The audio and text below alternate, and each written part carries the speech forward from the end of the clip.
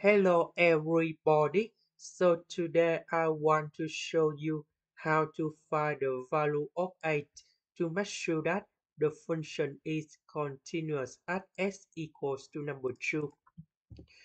To answer this one, we need to consider the limit on the left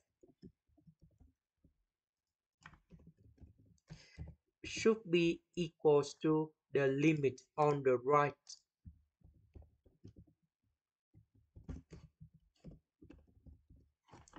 So on the left, that is about this one in here because this is smaller than number 2. So we put this one go in here. On the right, that is about this one in here.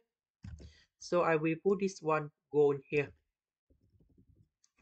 So we just put number 2 go in here. Number 2 go in here.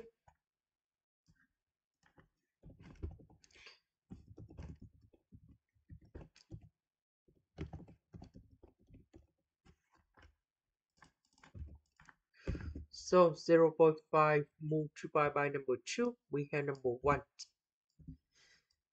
This one with number 2, we have 5. So we put 5a and negative number 4 go to the left.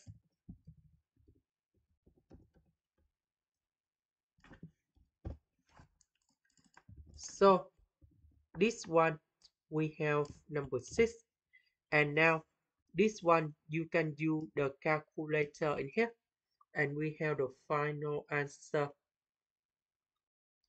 That is about 8 equals to number 3, and the second one that is about number 2.